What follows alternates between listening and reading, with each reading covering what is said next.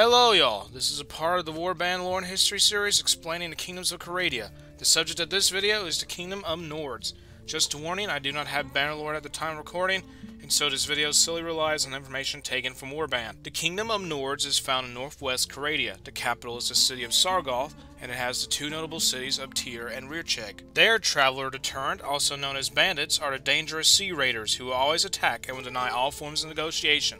The kingdom borders Swadia and the Vagars. Nords are the finest infantry in Kharadia, with their Hoskarl shield walls devastating anyone unlucky enough to fight them. Backed up by archers, close combat-oriented warriors wield axes of all kinds, ranging from small throwing axes to massive two-handed behemoths of slashing death. They choose not to rely upon any cavalry formations, with all rank and file fighting on foot. Soldiers are armed with thick round shields, making them a dangerous threat in sieges. Lords of the Nords are referred to as Jarls, who bravely lead their armies into battle. The Nords and Sea Raider bandits originate from a distant land across the sea known as Nordland, but this place is also referred to as Jom. A Kharatic emperor gave them a small strip of land along the coast in return for crewing his galleys. More arrived when Gundig Harrybreeks landed in Kharadia and planted his banner on the headland, believing all of Kharadia to be his inheritance, having been told so by the Skalds. Even if this wasn't true, it was a proper excuse to raise a warband from the Nordland Nords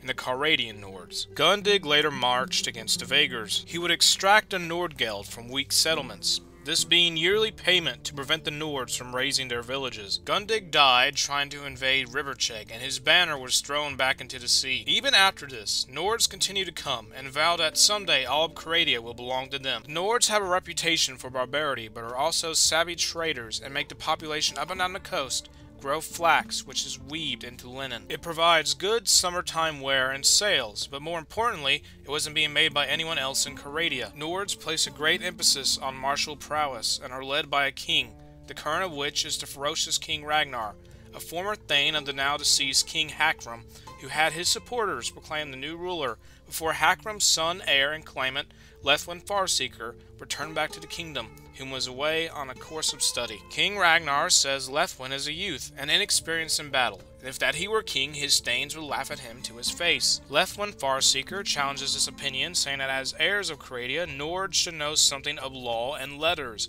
and not merely be drunken plunderers. Furthermore, he proclaims if a warrior can be a scholar can be a warrior, and a person who combines the two is fit to be a king. Lethwin is currently seeking refuge in other realms, and seeks out someone who can lead his cause, but until that day comes, King Ragnar shall stay. This was the lore and history of the Nords. Leave a comment on who you think should lead them, and make sure to like and subscribe.